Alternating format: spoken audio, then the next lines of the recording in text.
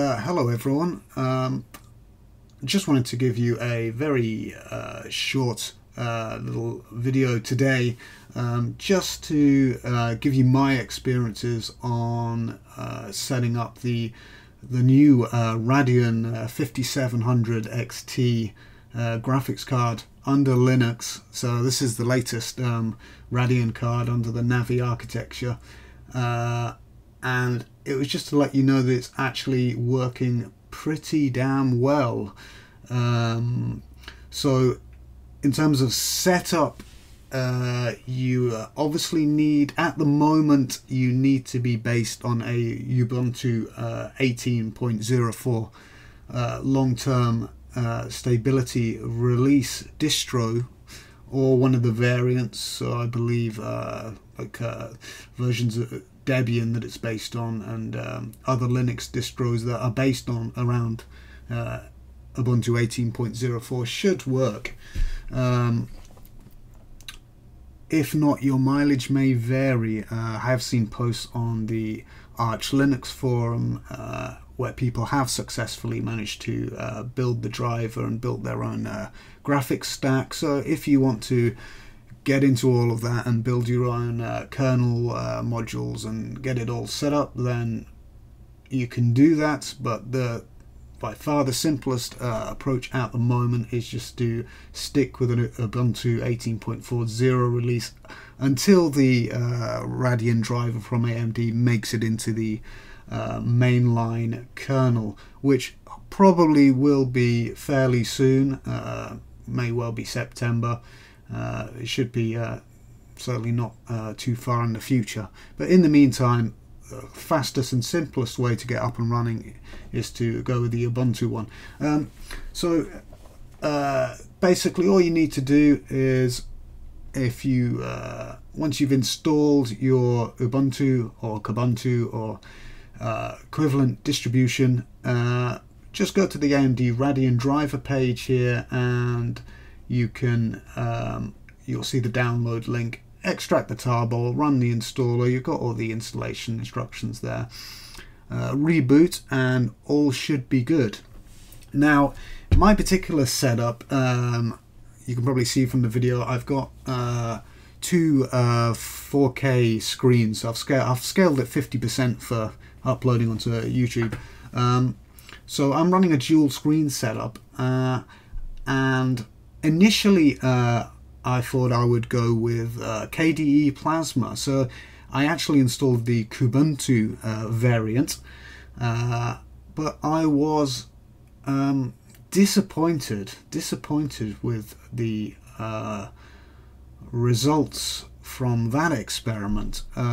Unfortunately, I just found all sorts of bugs and issues with KDE running in a dual monitor setup. This was even after I added the latest backports PPA and updated to all of the latest version of the KDE Plasma desktop. I was just finding that there was all sorts of problems related to the kind of power saving, or when the monitors would sort of switch off, and then you would come back and entire sort of wallpapers and desktops had disappeared, or your panel settings had gone. The activities kind of view was being that allows you to sort of effectively create a two-dimensional kind of matrix of workspaces.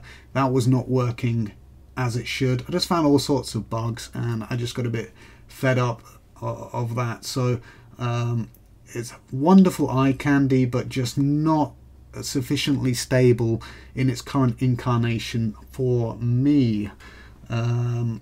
Incidentally, I did try, when I first installed my operating system on my new computer here, I did try to go with the KDE Neon, because my understanding is it's fundamentally based on Ubuntu 18.04.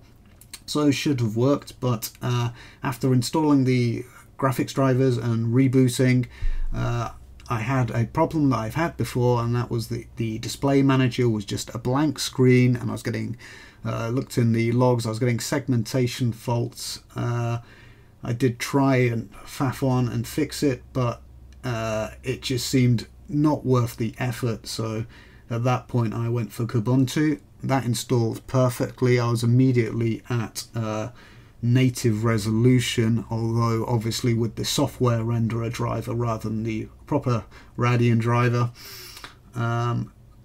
Anyway, painlessly installed the Radeon driver, and then I had immediate full performance after the reboot. But yeah, KDE Plasma not so successful under dual monitor, so I had a look just trying to decide what are the desktop environment or window manager I was going to use, and there's obviously an enormous choice. I've used things like Emacs window manager when I was sort of using Emacs a lot. Awesome window manager is fantastic. Lots of people love i3. You know, if you want to spend a lot of time tinkering away, editing configuration files to your heart's content, you can spend many a happy hour doing so. But I thought I'd give Cinnamon a try, and I was very pleasantly surprised. So in its default configuration, it looked a bit plain Jane, a little bit kind of dated, but you know, it was very straightforward to replace all the themes, and I've got it sort of set up in a dark mode now, and as you can see, I've got the adapter Nocto theme and the Papyrus adapter icons, and got it all kind of looking pretty nice, or to my eyes anyway, nice with dark mode. And I'm just very, very happy with Cinnamon so far. It's been completely 100% stable, absolutely reliable, wonderfully fast and responsive. I particularly like the fact that, you know, you can have, if you add a panel on each screen, a separate panel on each screen, you can then add a window list widget on each screen, and when you've got the two independent window lists, rather intelligently it figures out, oh, I'm only going to display the windows on that particular screen. So that's just a really nice intelligent touch that they've put into the kind of defaults of this. You know, you've got the hot corner, so it's very easy to sort of flip between your desktops that way.